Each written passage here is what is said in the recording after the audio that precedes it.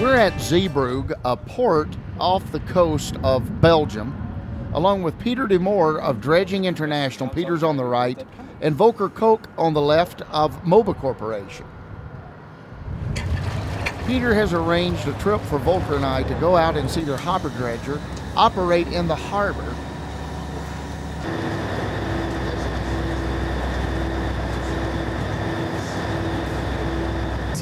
Green is our color, yes.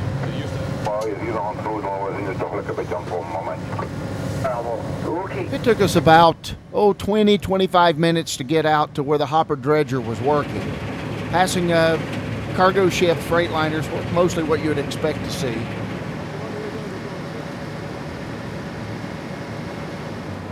Now, from what I understand, this dredger worked this harbor most year-round. This is the dredger, hopper dredger here.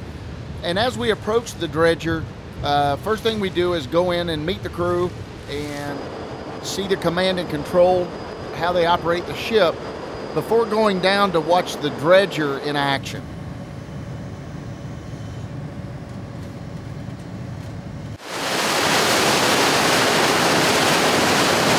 Here we see the dredger sucking the material off the bottom of the ocean floor, harbor floor, and bringing it into the belly of the ship. Now, they know the desired elevation that they want to dredge to, and because there are sensors and GPS on the ship, they know what the existing bottom is. So this is basically a cut and fill application, just like an Earth movie, as they work and dredge until they reach the desired elevation. And once the hopper is full, they'll pull the dredging arm back up to the side of the ship before going out to dump the material. I think we went 10-12 kilometers out from the harbor to dump the material.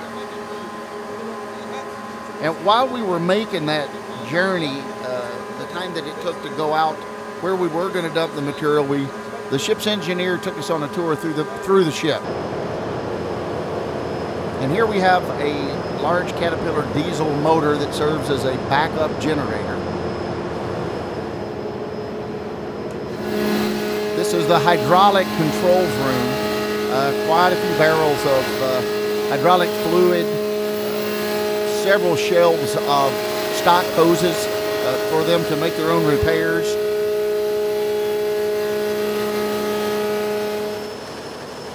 And I think the ship was 3 or 4 floors deep. Quite impressive. I hadn't been on a lot of ships, so I thought it was pretty amazing. This is the machine shop that they have in the ship. They need to be pretty self-sufficient when they're out to sea or making long journeys, so they can do just about whatever type of repair they may need to do. And this is the rudder, so it's hydraulically controlled, very long. This thing just slides back and forth, which helps steer the ship. And this is the tooth that Peter DeMoor just had. That several of these are mounted into the dredger that mills up the material before it comes into the to the hopper. So once we reach our destination, again 10 to 12 kilometers out to sea, the bottom of the ship opens up and it simply drops all of this material.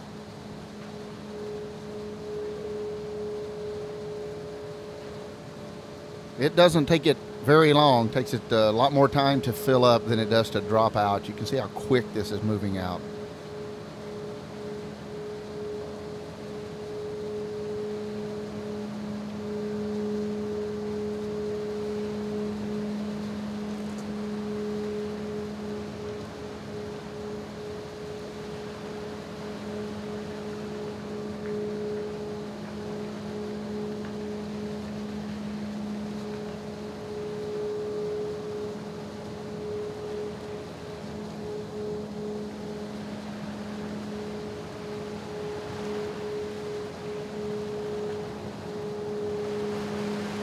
Once the hopper's empty, they put a little water back in, slosh it around to remove the remaining debris, and go back to the harbor and do it all over again.